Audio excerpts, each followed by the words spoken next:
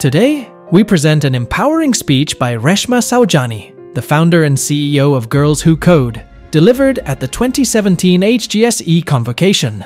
In this inspiring talk, Saujani discusses the importance of bravery over perfection and how women can overcome societal and structural barriers. She challenges women to embrace risks, lead with courage, and take their rightful place in shaping the future of technology and automation.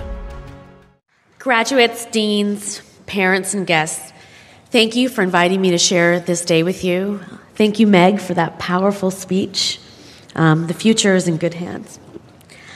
I know it's traditional for a commencement speaker to start off with a joke, but anyone who knows me knows that I'm super impatient and a little ADD, so I'm just going to cut to the chase. You are graduating at a crazy time in history. I'm talking like top 5 earth-shattering, paradigm-shifting moments in human existence. There was the Enlightenment, the American Revolution, the Industrial Revolution, the Digital Revolution, and now automation is going to change everything about the way we live and the way we work. According to McKinsey, 45% of the tasks that people do manually are going to be automated using current technology alone. And the pace of innovation, it's never been faster. That means the future is going to look nothing like the present. Now, I'm not a historian, but I've been thinking about those other revolutions, the ones I mentioned a second ago, and it turns out they have some things in common. Like they brought sweeping change to the world. They were the product of incredible vision, courage, and creativity. And, oh yeah, they were led by white guys. Now, don't get me wrong. I love white guys. It's true. White guys they're some of my best friends. They are. But let's be real. They have never had a monopoly on good ideas. They've just occupied a platform that the rest of us haven't had access to. And the good news is that platform, it's no longer out of reach. In the last half century alone, women and people of color, we've been climbing. Women now earn the majority of bachelor's, master's, and doctoral degrees. So graduates, give yourself a big pat on the back.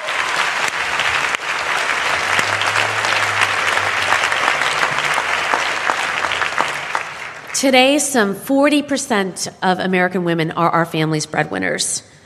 We are so close to equality, and yet we have a problem. Because the next revolution, it's underway, and its leaders, they don't look like me. They look like tomorrow's commencement speaker.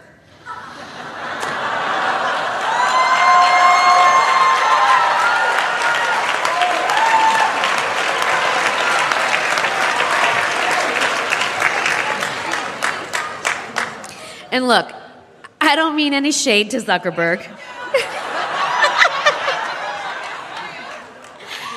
He's brilliant, and he's a really good guy, right?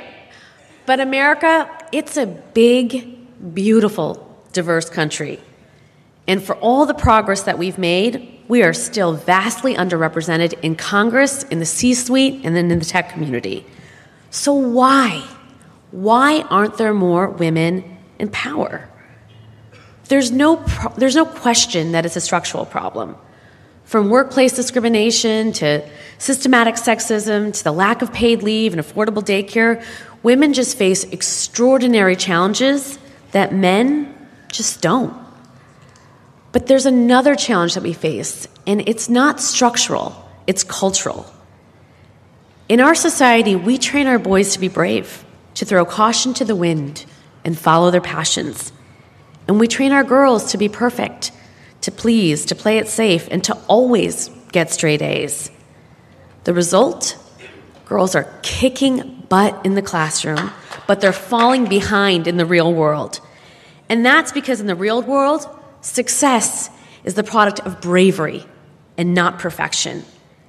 And if we don't start teaching our girls to be brave, they're going to miss their chance to code the future in Silicon Valley, to build the future in the C-suite, and to legislate the future in Congress.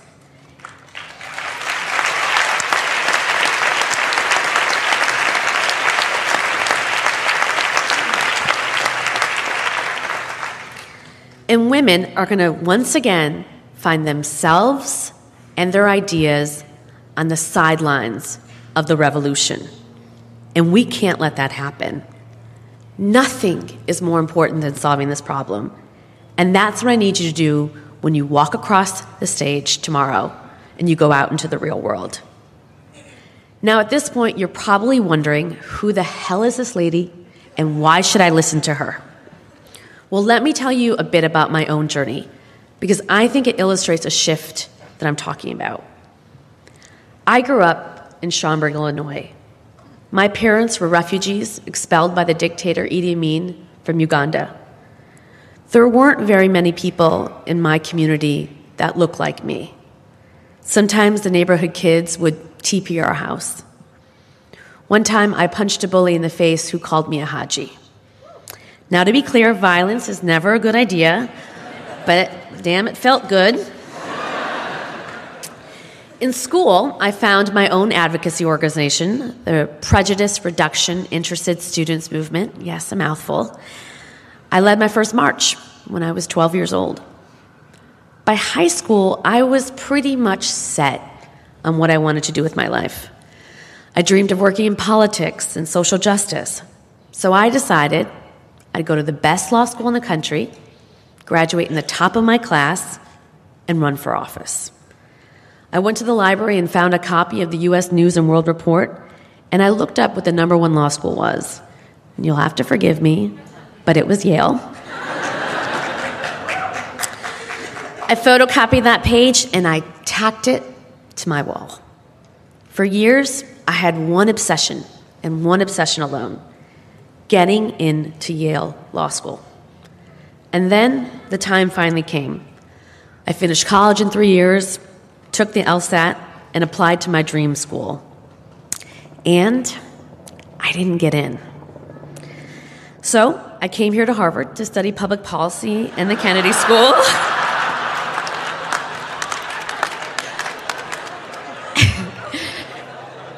And the next year, I applied to Yale again. And I didn't get in. Again. That should have been it, right? I should have just gone out there and changed the world. But I couldn't shake the idea of needing that one perfect credential, a degree from Yale Law. So I got myself a mentor, Leon Higginbotham, the first black jurist to come out of Yale Law, and the former chief judge of the Federal Court of Appeals in Philadelphia. And he promised to write me a recommendation letter. He was like, "Don't worry, Reshma, I got you. You will get in." Boom.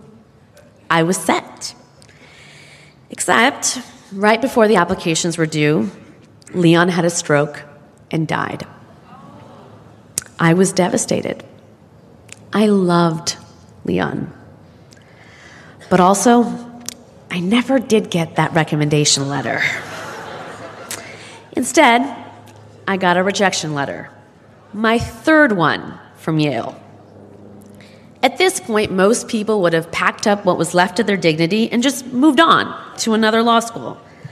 But I was convinced that my whole career, my whole life, was riding on a degree from Yale. Everyone I looked up to in politics, Bill and Hillary, like 6 attorney generals, half of the senators in Congress, they all went to Yale Law. Whatever I aspired to, I was sure that I needed Yale to get it. So I made one last desperate attempt. At Leon's funeral, I met the assistant to the dean of Yale Law, who, upon hearing my story, offered to make me an appointment with the dean. I got on that next train to New Haven, and before I knew it, I was standing before the man himself. And he offered me a deal. Go to any one of those other law schools for a year and make it into the top 10% of your class. and he'd admit me to Yale. I accepted admission to Georgetown, and the first year I crushed it. I had no friends, no social life. I'd raise my hand in class and be like, I know the answer, and everybody would throw things at me, but I was number one in my class. And that fall, I transferred to Yale, where I spent the next 2 years partying. But who cares? I did it. I graduated from Yale Law. I had the perfect resume to do the kind of work I always wanted to do. Right? Well, not exactly. When I graduated, I didn't end up doing social justice work. I couldn't resist the pull of the next perfect credential. I followed my classmates to a job at a white-shoe Wall Street law firm and spent the next 6 years defending bankers and hedge fund managers accused of securities fraud. Yep, so pretty much the opposite of social justice. Fast forward to 2008, when I was watching my mentor, Hillary Clinton, give her first concession speech. She said something that resonated with me. She said, just because she had come up short, that didn't mean that women should be discouraged from aiming high.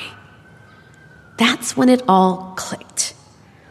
All those years of working and waiting for a credential, that wasn't aiming high.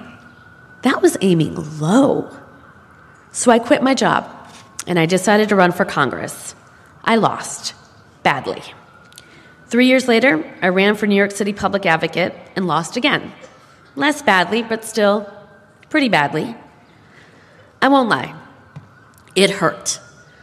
But also, it was amazing. Not being perfect was liberating, and chasing my dream and not a credential was the best decision I ever made. It turns out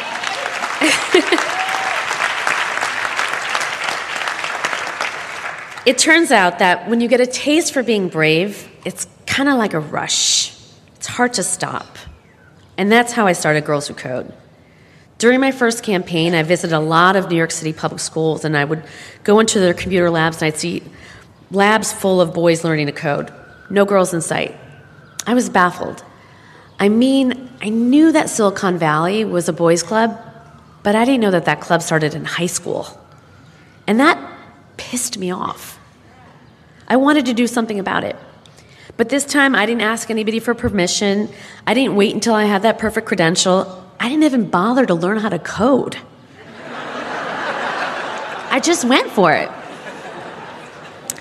I called up a friend who lent me some office space, and that summer we brought 20 girls together from New York City for 7 weeks, and we taught them to code. 5 years later, we've taught 40,000 girls in all 50 states, effectively quadrupling the talent pipeline. So what's the lesson? My obsession with perfection, with pedigrees and credentials, it was a dead end. Like, it literally led me to a funeral.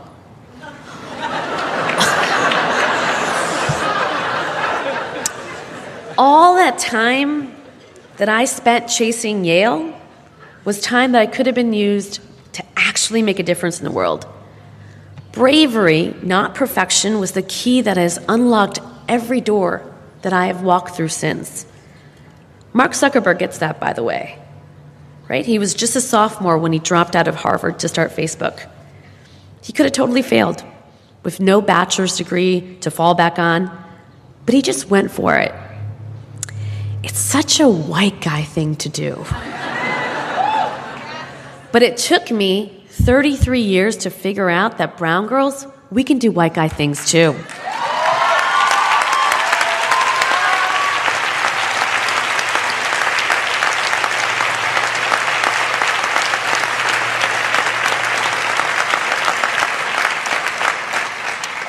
But today's young women, they don't have 33 years to waste. Our world is transforming, and if girls and women don't step up now, they're going to be left behind. And that's why I'm counting on you. I'm not an expert in education. I only know from what I've seen in my own life and what I've observed at Girls Who Code. But the girls in our program, they're brilliant. They're talented. They are just as capable as the boys. But they're afraid of imperfection, of critical feedback, of trying something that they may not excel at right away. They figure out what they're good at early on and they stick to it. They avoid less intuitive, more competitive subjects like coding and STEM. They're not taught to be brave the way the boys are. So what can we do? We can't topple the structures without addressing the culture. The culture is the problem, and the solution, graduates, it's you. In whatever capacity you pursue a career in the field of education, you or the people you manage or teach will be some of the most influential role models in a young girl's life. So here's my ask. Don't let our girls play it safe. Don't let them limit themselves to the thing they think they're best at or the thing they think they should do. Push them to be brave. Push them to take risks. Reward them for trying. Let's challenge our girls to step outside of their comfort zone and tiptoe out to the very edge of their abilities. Because if you do your part, if we all do our part, then we will unleash the most badass generation of women leaders the world has ever seen.